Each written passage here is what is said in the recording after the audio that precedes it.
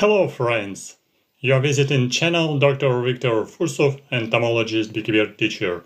And today in this lecture and presentation I'm going to give you some methods of collecting entomological material using different methods, especially some useful passive methods of collecting.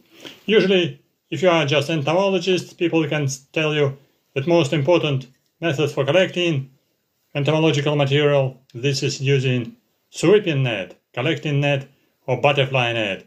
If you're devoted entomologist, obviously you have your private sweeping net or butterfly net, and you can use it for collecting insects everywhere in agricultural environment, somewhere in natural environment, near your courtyard, everywhere where you have free time, you can use your entomological sweeping net to collect big insects. But what about small insects? What about tiny insects, smaller than 10 millimeter size, or just very tiny millimeters?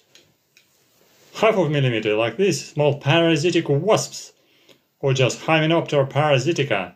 These wasps, very tiny, it's quite difficult to collect them by sweeping net.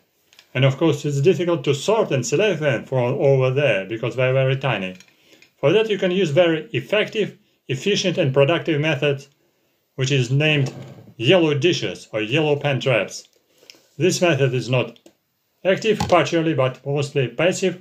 Nevertheless, you need to spend time, efforts, interest and devotion to collect useful material using yellow pen traps or yellow dishes.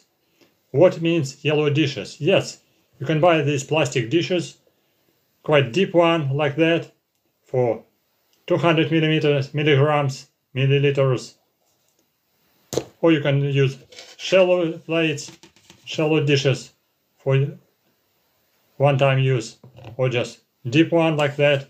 These are bigger, about 50 milliliters, quite deep one.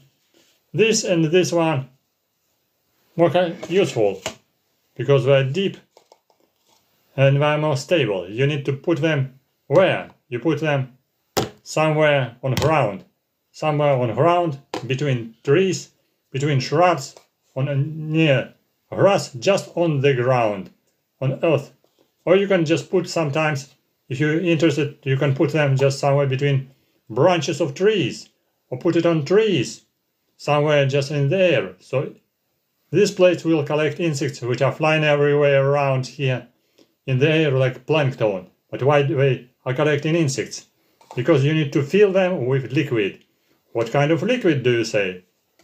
Yes, this liquid